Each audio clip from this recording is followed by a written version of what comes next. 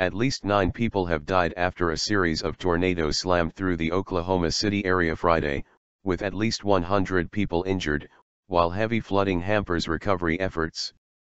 The state medical examiner's office confirmed Saturday morning that the death toll had risen to at least 9, including at least 2 children. Meanwhile, the Oklahoma State Department of Health reported that Oklahoma City area hospitals treated 104 people. More than half of those were people who had been cut or pierced.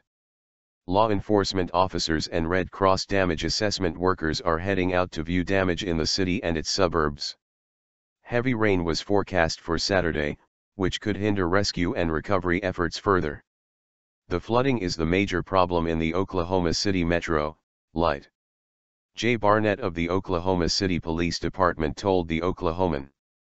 A lot of that has to do with people who, for whatever reason, instead of sheltering decided to outrun the storm and got caught in it. Areas of the city that don't normally flood, we're seeing flooding, he said.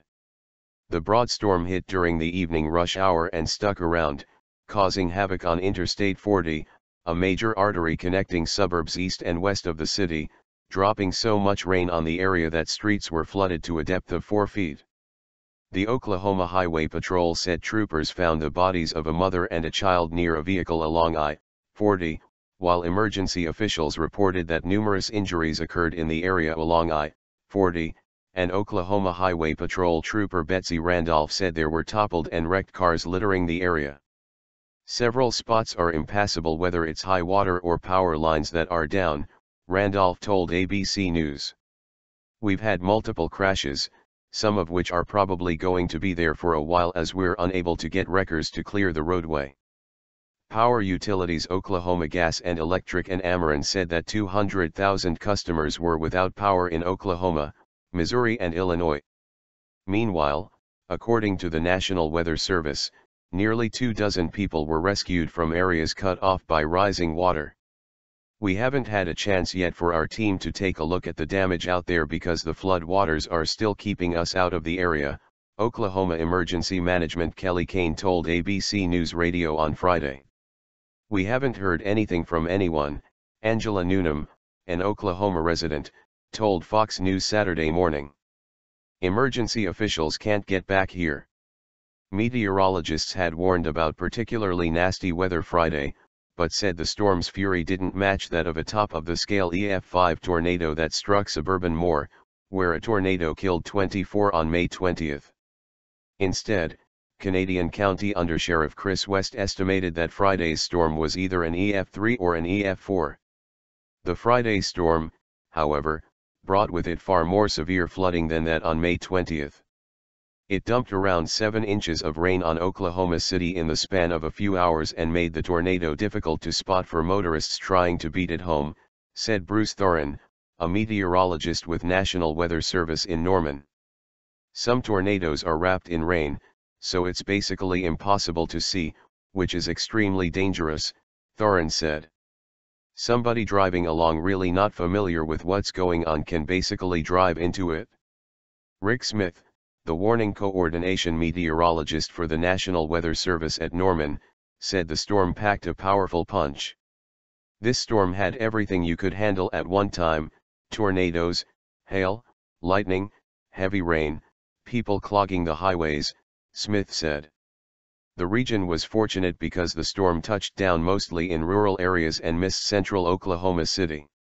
It's not even close to anything like what we had last week, Smith said. We were very concerned this would move into downtown. It would have been a major problem. It made all the difference that it was out in the country.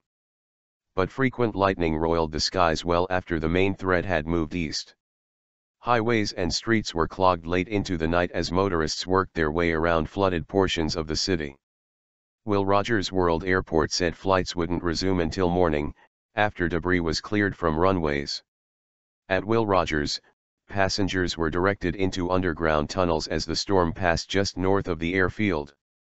However, people near the area said they weren't aware of any damage. Television cameras showed debris falling from the sky west of Oklahoma City and power transformers being knocked out by high winds across a wider area.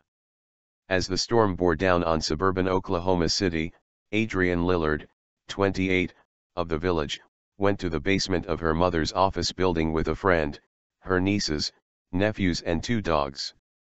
My brother's house was in more, so it makes you take more immediate action, Lillard said while her young nieces played on a blanket on the floor of the parking garage. We brought toys and snacks to try our best to keep them comfortable. A storm with winds approaching 80 mph rolled into Moore Friday. Well before Oklahoma's first thunderstorms fired up at late afternoon, the Storm Prediction Center in Norman was already forecasting a violent evening. From the Texas border to near Joplin, MO, residents were told to keep an eye to the sky and an ear out for sirens.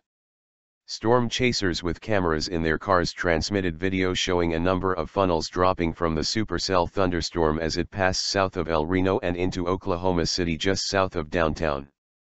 Police urged motorists to leave I-40 and seek a safe place.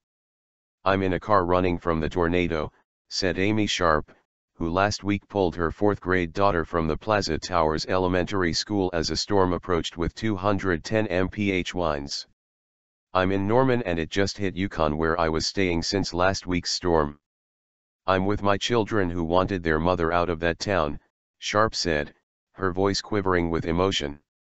In Missouri, the combination of high water and fallen power lines closed dozens of roads, snarling traffic on highways and side streets in the Louis area.